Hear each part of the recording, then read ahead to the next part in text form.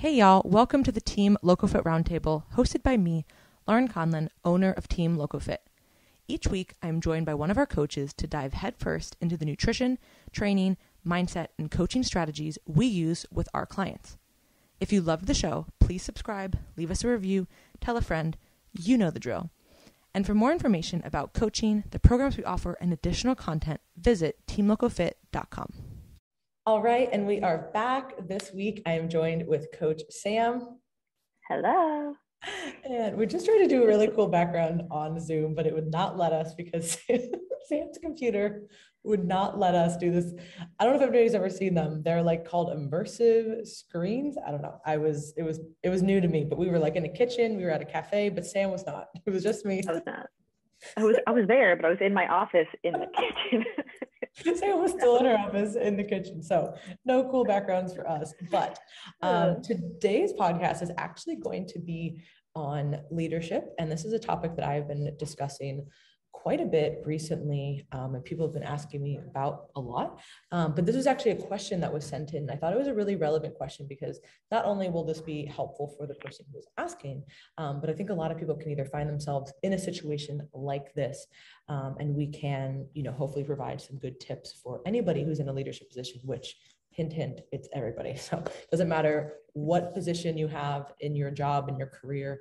Everybody has a leadership role within their life, for themselves, first and foremost, but then also for everybody around them. So I will read the question. I've never envisioned myself or dreamed of being a business owner, but now I find myself in a position to become one. The current owner of the company I work for is retiring and looking to sell. I am seriously considering this opportunity because of my care and concern about the company and its employees. I care about the clients and the direction the company is headed in. However, I'm concerned about taking on this role because I'm a very non-confrontational person and I am not a perfect employee. I worry this will cause me to struggle as a leader. I feel like there are a lot of leadership styles out there, many of them heavy-handed and executed poorly. I'd really love to hear Laurin's advice on cultivating your own authentic leadership voice amidst a sea of bad advice from bad bosses. I hope this will help me gain some perspective on making this decision myself. It is not an urgent decision, but I would otherwise very likely have to move and ultimately make some significant changes in my life. So while I don't think everybody will find themselves in this exact position, I think that a lot of people listening can find themselves kind of at a crossroads as a leader, right? You might be moving either laterally or up or changing positions.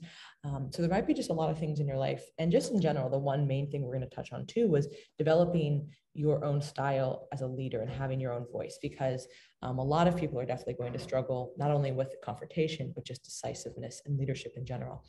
So first, I would say for this specific situation, you need to be realistic about what changes need to happen now, between now and then. So let's say you decide, I'm going to buy this in when? Is it going to be in a month? Is it going to be 6 months? Does that mean that you need to already have moved before then? Like all of the logistical things that need to go into this.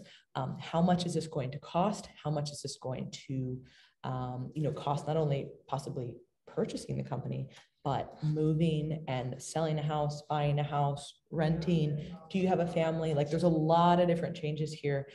So being really, really realistic with what needs to happen between now and then, and setting a timeline for yourself, because I think this is something that, of course, you said, doesn't have to happen. It's not urgent, but it is something that needs to happen at some point. So if it is something that needs to happen within the next 6 months, well, you need to start that process sooner rather than later, because buying and selling a house, of course, and moving are going to take a lot of energy and a lot of time.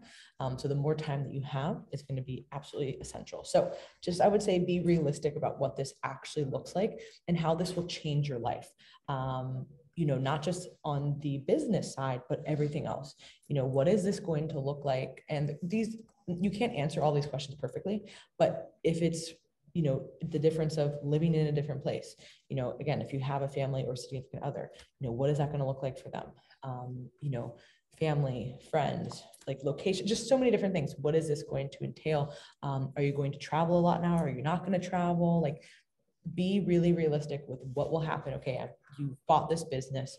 What do you need to do now? So I always just want people to understand when they are going through these things, you have to work through the logistics. It's not just like let me do this, like work through all of them to like a nauseating degree to then see on paper what does this look like? And even if you put all that on paper, it's probably still going to be a little bit different than expected. Like, let's be honest, because that's just kind of life. But at least you have an idea and you're not going into it and then scrambling to try to figure that out. So that would be the first thing that I would say. Number one, be realistic between now and buying this, what actually needs to happen and what will change immediately in your life. Yeah. And I would add to that, when you do buy, like when you're thinking about buying, being realistic about what buying is actually going to look like before you even own the business. What are you going to need to do? Are you going to need to have legal help? Are you going to need a loan? Are you going to need some kind of insurance? Are you going to have to go through some legal processes about like employment? Are they going to want to keep on all the employees? Are you going to have the freedom to hire and fire? Like all those things, you're not just going to walk in and be like, here's a check, thank you, sir, and walk away with the business. Like there's going to be a lot that goes on behind the scenes with that. And it might not look like what you expect. Maybe you think it's going to be that simple, or that they want to just sell it and be done with it. They might want to sell it, but still have a voice in how the business is run. And that's maybe something that you're not willing to do. Or maybe that's something great. You're like, oh, awesome, I'd love to have you on like a board or beside me in this. But it's not going to be as simple as just buying it. So being clear about what's going to go into actually the purchase and the transfer of the business might help you make a big decision there right off the bat. 100%. So being, again, so realistic, and again, having a conversation with this, the current owner, like Sam said, what is your role? Are you I know you want to retire, but are you like completely done? Do you want to still have a position here? What is everybody like? What is this going to look like? And none of this might go as planned, right? So there is always that caveat. You can plan, but things don't always go that smoothly. But you still need to know going into it, at least, like you said, are we changing employees? What is legally needed to be happening? How is this money transfer happening? So many things. That's number one. Number two, educating yourself on what the role entails and what is the day-to-day going to look like that is different from what you're doing now to being the owner or the CEO. And this is important for this is for any conversation, not just this conversation in particular, but this goes for any time that you are trying to change your role or you possibly have the opportunity to change your role. And I know, Sam, you wanted to touch on this, and this is just really important for everybody listening when you're saying, okay, if I'm moving up laterally, down, like, everybody can move differently within their job for certain reasons. So educating yourself on that role. Yeah. So what do you do on the day to day? What is your, how is your relationship going to change to your employees than it is now? Because right now you're coworkers, and that can be a really tricky situation going from being a coworker to being a boss. And so being clear on what your role is in relation to those people can help you then give that information to the employees, because they might not, when you go into a job, you're not like, what's my relationship to my boss like? If you don't already have a relationship with them, you just know like, oh, they're my boss. Like that is what it is. But when it's your friend who then becomes your boss, or your coworker who then becomes your boss, that line can be a little bit blurry. So being clear as to what your roles are and what their roles are, and then having some kind of plan to disseminate that, whether that's like a one-on-one or like just a casual meeting with the employees to say like, hey, I know things are changing. This is what I'm going to be doing now. Your role is not changing, but this is what I have to do, and this is how I see that playing out. It can kind of prevent some of that confrontation, because those expectations have been laid out, and you can come back to that and be like, if something comes up like, hey, we talked about this, this shouldn't be a surprise. I'm sorry that it is, but you've at least had that conversation. You can feel good about that.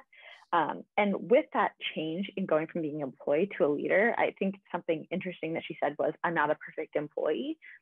That makes you a great leader, because you know what it's like to be the employee. You know what it's like to mess up. You know what it's like to struggle in that position, so that when your employees struggle, as they will, you can say like, hey, I know I've been there. And that was a huge thing for me as a head coach, is that like when my coaches would struggle right off the bat, it was like, hey, I remember my first couple of classes. I remember my first few months. Like, it's okay. Like, you're going to mess up, but this is how we can make it better. And so you're never going to have an imperfect employee. You're never going to be a perfect employee. And so that's really, I think, what would make her a great, or him, I don't know what it says, but a great person for that role. But knowing what the role entails, knowing how your past and how your your experience as that employee can translate is also really important. Mm-hmm. Yeah, that's so important. And for everybody who maybe doesn't remember or hadn't listened before, Sam used to be a head coach at Orange Theory. So that's what you were talking about when you were coaching with people. So, you were in a very dynamic role with people who were, you were started out at a certain position and then you moved up to head coach. So you had been through all the different levels. So you were able to relate to those new people potentially, and that will make you, for the person who's asking this question, that will make you a better leader. And that is how anybody who is in a leadership position, nobody just started there. Nobody just got planted there. It happened because of years of work and experience and trial and lots and lots of errors. And that is just how that works. And yeah, go through the day-to-days, not just, okay, so the first part was figure out realistically, what do you need to do between now and then? But also, okay, now let's say you did get to that role. Let's say you are the owner, the CEO. What does that look like on an operational basis? And those might be questions that you have to ask the current owner, because you might have an idea of what that looks like, but oftentimes we don't really know what that looks like until we talk to them, because there's so many things that go on behind the scenes that just seem to happen. But oftentimes it is the owner or the CEO or the president, whoever is really handling all of those things.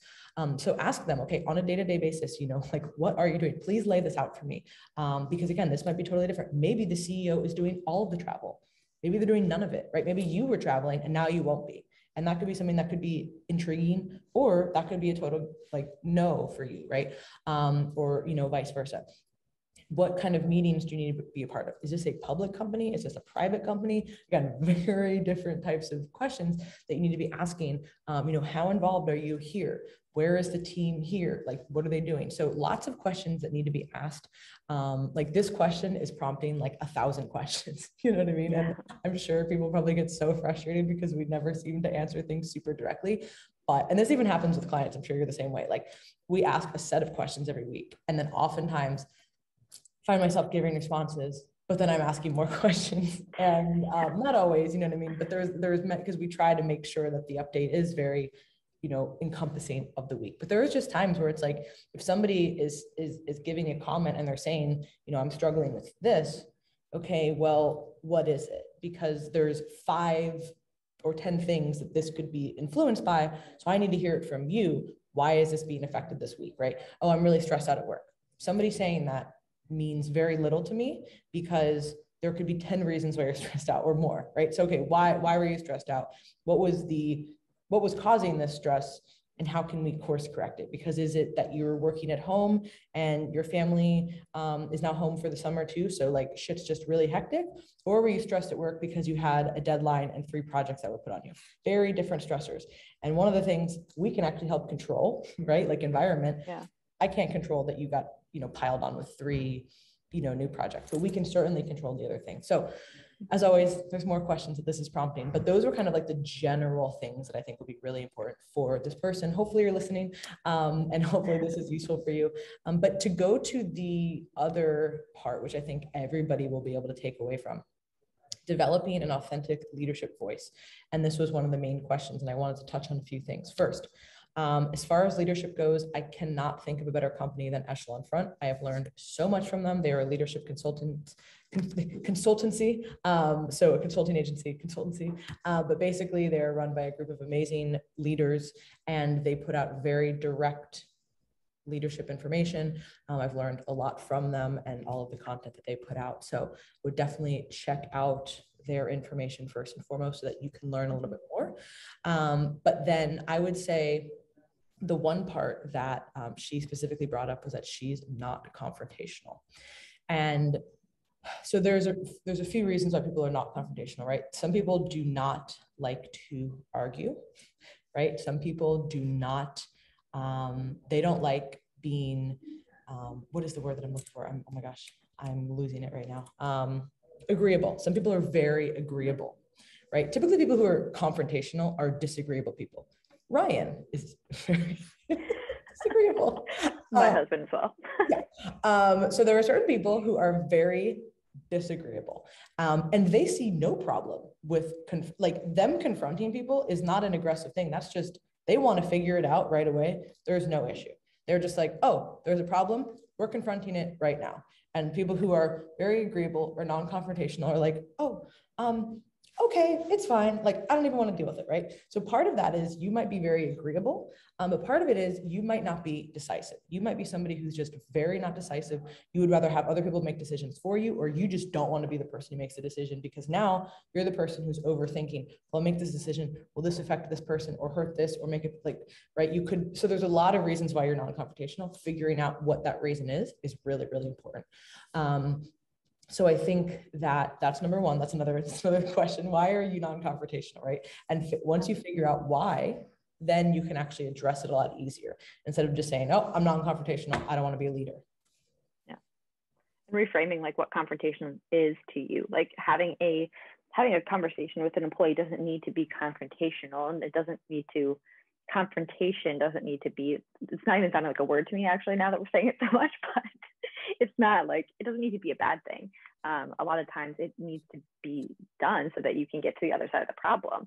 And when we don't confront the issue, and this goes for literally everything too, when we don't confront the issue, it brews and it gets worse and it can just make it snowballs. And that's, I feel like, way worse than having an uncomfortable 10-minute conversation and potentially getting to the other side of it, rather than sitting through something for 3 months and being like, why won't they fix this thing? Well, because you haven't brought it up. Like, so just like recognizing that like everything in life is discomfort at some point in time, and you're going to have issues and you're going to have confrontation with be that clients, buyers, employees, anything.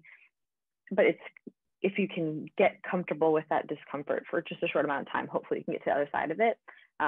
But accepting that it's going to happen at some point in time is also going to be powerful in overcoming it. Yeah, I think what you said was perfect. Confrontation isn't negative. We can perceive it as negative if we, again, are somebody who is very agreeable or doesn't like when people are very direct. But that doesn't mean that they are being rude or mean or negative, right? Like, it just means that's just their communication style. So one thing too, outside of just developing decisiveness, we actually did a whole podcast on that. So if that is where you were struggling, I would definitely recommend checking it out. I think it is literally titled like developing decisiveness. So easy to find, but also learning how to be very clear and direct with your message.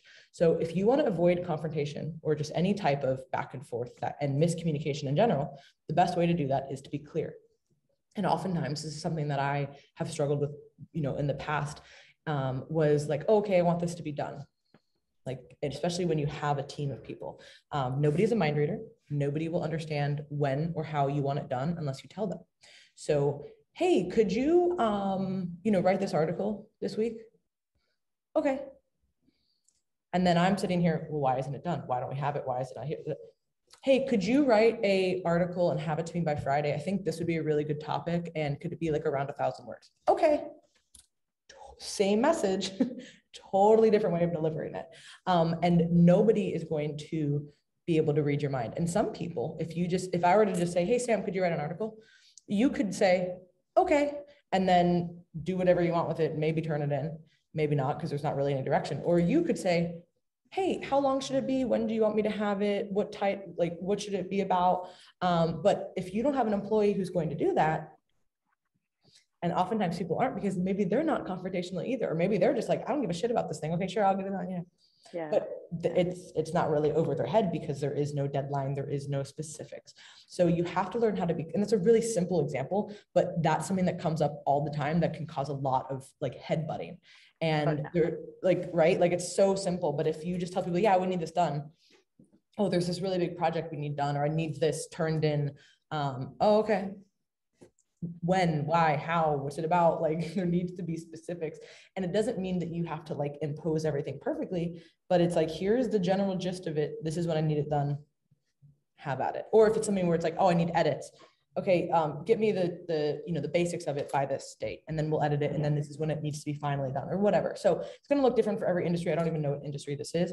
But if you have employees, or you're basically, if you're working with anybody besides yourself, you have to be clear with what you want and when you want it, and have people understand that as well. Because then, how you said, Sam, if somebody doesn't do something, right, this is especially important for like the leader to the coworker situation, especially because you might have likely been friends with these people. then there's no misunderstanding because you already set that expectation. So then it's really easy to say, hey, this is the expectation that I set. Why wasn't it hit? Still uncomfortable, but at least it was already there. Yeah. And you can't control, like, I mean, you can control the employees that you have, but you can't control the way someone's going to perceive that. But that's the fact that you've laid out the clear expectations, you've been direct. When those expectations are not met, it's a lot easier to know who is like performing and who's not. Because if you're not setting guidelines, then it's really easy to be like, well, I mean, I guess they're doing okay, they're fine, whatever. But if it's like, these were the tasks, they didn't do it, they're not performing. These are the tasks, they did it, they're like performing. And but you can't have that metric if you're not setting the metric. And that's the hard thing about being in a leadership position sometimes, is you do have to set the metric. You do have to be the one to say, like, is this good enough or is it not? And that can get people upset with you, because it's like, who are you to say? And it's like, well, it's my job. But again, when you set that expectation that my job is to, like, that was the thing at Orange Theory I had to do, is I had to do evaluations. Very uncomfortable to evaluate someone who you know also is your friend, but this is my job, and this is my job, and this is what I have to do. Once that's said, even if they get upset, you can at least feel okay about it, being like, I know that this is what I had to do. Mm-hmm. And the other thing too is you have to bring it back as the leader to what this business is for. You're not saying, I'm doing this evaluation because I want to make myself look better, or I want to make whatever happen, right? Or I'm out to get you, so I'm firing you. No, why are you doing the evaluations? The evaluations are being done so that our facility can improve, that everything about this facility can improve. So if you're, holding people to a certain standard, it's not just for you. It's not just about your bottom dollar or like your reputation or whatever. It's about the entire company. And if the company is moving forward, we're all moving forward. That's how it works. That's how businesses work. If you don't hold employees accountable, the business will not thrive. And then nobody here will have a job. So it's always important to kind of bring it back to that why. It's not just about the leader as the individual. It's about everybody else improving. And the other thing too here is creating a great team to support your weaknesses is really important. So again, this is going to be different. I don't know how big this company is, but if it's a really small company, obviously it's going to be different. But if it is a company that's sizable, which I think it probably is from the sound of it, you're going to have the ability, and there might already be a team in place, right? You are going to have the ability to have multiple people that are going to be able to help you in your company who do, okay, what is my maybe your weakness is like finances. Okay, well, I need a really strong, financial person in my corner. Or maybe like, I'm just not creative. I need a really good creative team in our corner. And then whatever strength that you have, like you can elevate that. And then wherever there is this discrepancy, that's where you can insert people to bring that up. So I think it's really important too, not to think that so it's always about this like balance, right? Like everything is about you because you're the leader, but also you can't do everything on your own. So you have to recognize that, yes, everything is on you. Like if you are in charge, everything, no matter if you are involved or not, is on you. But also you can't micromanage and do everything on your own either. You have to build out a team. Otherwise you're never going to thrive, or you're just going to have a really tiny business that's never going to be able to do anything. Yeah, that's how I always interpreted extreme ownership, as that my role as a leader isn't to own everything, but my job is that when someone is struggling or when something needs to get done, I need to best set that person up for success. And if my employee is struggling, if someone's struggling, where have I not helped them succeed at their job? Their job is not my job, but my job is to set them up for success in their job. Does that make sense? Yeah, no, for sure. And that's what, in that book, they talk about decentralized command, which is, a military term. So anybody familiar with military understands what decentralized command is. But basically, you are the leader, but then everybody else has to go out and do things, right? So if you have a large company, you have like a financial person, you have a creative team, you have, the other, the main workers, you have people who are like, you have all these different things. You can't be going and doing all those things. But you still have to be the person who is in charge, who's making sure that all of those people are supported and all those people have a clear mission and understanding of what they're doing. If you're trying to be the person who controls all the things that are like all the way out here, if you study any type of, history or, military history in particular, when people have deployed decentralized command and then they have actually taken it back and they're trying to control everything, even though they were not even a part of it, that's when things go really poorly for those leaders, which in some case in history, that can actually be useful, but because they were maybe not so great. But in general, if you study that, it's pretty clear. So especially the bigger your team is. If you have a company that has 100 employees, you can't expect to do all 100 employees' jobs. You have to give them the support and the tools so that they know exactly what they need to go do, but then they can go do it. And they're in the field, and you have to be listening to those people because they're who actually are dealing with the customers, the clients, one-on-one. Obviously, like in somewhere like our business, it's a little bit different, right? But still, in that case, like I'm not micromanaging all of your clients. Like that would be a completely ineffective business model. Nor would that be like as the leader of the team, that would not be good for you either. Like I would never want to do that to you or any of the other coaches, right? But there's still support. There's still like, we all understand what we're trying to move forward. We all understand, like, not just like, oh, here are your clients. Bye, Sam. But I'm also not like, hey, Sam, tell me everything about your clients. How are you doing this? Oh, I would totally change this. I wouldn't do that. I would. Both are ineffective, right? So you have to have support. So you have to be close, but you can't be, too close. And then lastly, I would say with leadership in general, I mean, there's so many things we could touch on with leadership, but really to kind of round this out, leadership is about communication and building relationships, 100%. And I know that the word leadership sounds very like a harsh word, right? And like things that were like decentralized command and like extreme ownership, like it sounds like very harsh, right? And I think it's actually why a lot of just women in general are like, I don't need to like learn all, like it's just kind of like a turnoff, right? Like it just generally has always been like very like masculine terms, which is probably why I've been always drawn to it, but to be honest. But I think that if you really break it down, you're okay, what is leadership? Leadership is communication and building relationships. That's what it is. Which it doesn't matter who you are, what industry you are, what type of person you are, personality you have. Everybody can improve with those two things. So I would just always go back to that. And developing your own style really comes back to you as the person. There is no one way to lead.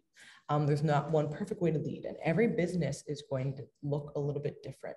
But if you can build relationships with the people on your team and the clients that you're serving and the communities that you're working within, and if you can have very clear expectations and have very concise communication with those people, you're going to be a great leader. So the ins and outs are going to be very different for everybody based on what they're doing. But those main principles are going to affect every position that you're in. And again, this is the question of going to, I'm going to be the owner now, but you could be any person within an industry or a business, and this will still apply to you. Yeah, absolutely. So I hope whoever asked this question is listening, and we really wish you all the best. This was a really great question, and I think either way, it could go either way. And some of the questions I could ask are so tough that I'm like, oh my gosh, I really hope that this worked out for them. But either way, I think this is going to be good. But yeah, I would go through this, basically answer all of the questions that we asked as kind of prompts, figure out all those ins and outs, especially on the kind of like the day-to-day stuff and what you need to do, what would be different about your life.